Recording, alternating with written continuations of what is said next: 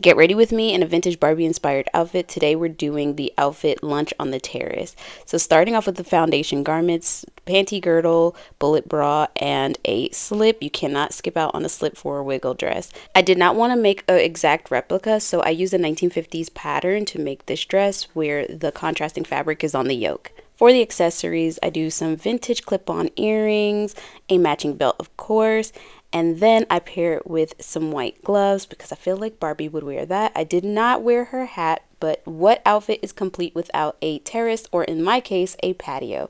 And this is the final look. We finally cleared out the patio and started our gardening, so now I have an outdoor space for coffee and mimosas. What do you think?